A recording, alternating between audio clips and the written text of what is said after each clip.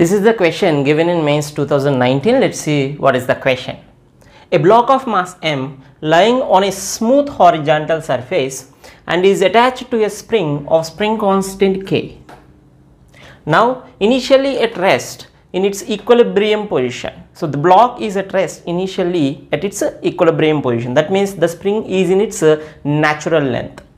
Then if now the block is pulled with a constant force F, so this term is important, constant force F, then we need to find what is the maximum speed of the block.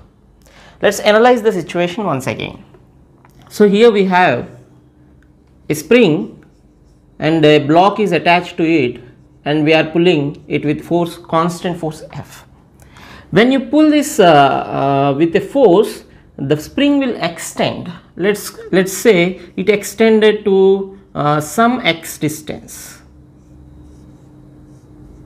What is happening? Right side force is constant force.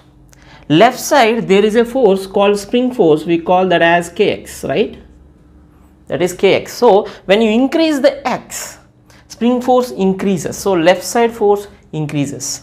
Initially the net force is in right direction, right, is towards right direction because F is greater naturally than the kx initially. When when the x is increasing, kx also increases and eventually it will be equal to F. At some point the kx will be equal to F.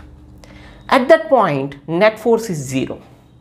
So let us assume this is the point where we have net force 0.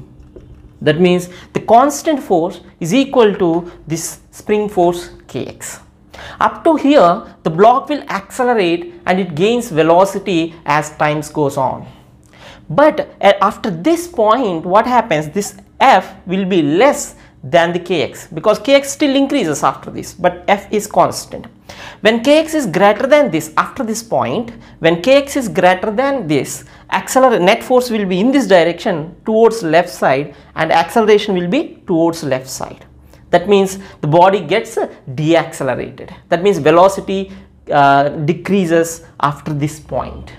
So where do you find a maximum velocity? You find maximum velocity at this point where net force on the body is 0. So that is important point. You get maximum speed at position where F net is 0. What is F net? F minus kx. F minus kx is equal to 0. That means F is equal to kx. That means x equal to F by k. So at this position you get maximum speed.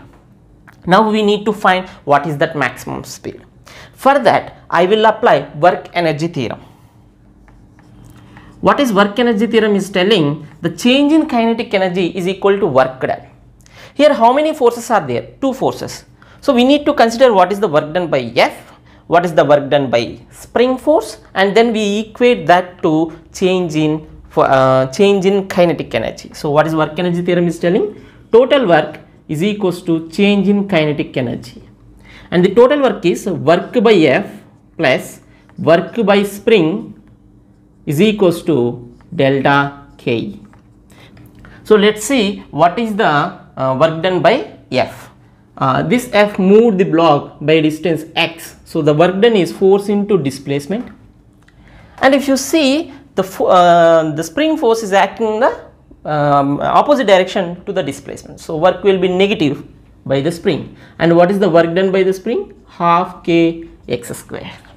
Right? This is the work done or the potential energy stored in the spring. And that is equals to change in kinetic energy. Initially this is at rest. They said is at rest in its equilibrium position. Finally let us assume it got maximum velocity Vmax at x.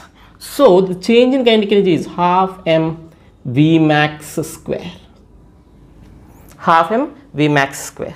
So in place of x I can substitute F by k. I already calculated, so I substitute that F into F by k minus half F square by k square is equals to half m Vmax square. If I cancel, this is f square by k, and here kk will be cancelled. Here also we get f square by 1 by 2 f square by k. So eventually we get 1 by k f square by k, 1 by 2 cancel, and m comes down. Therefore the answer will be V max is equals to f by root mk. So the correct option is C. So answer is C.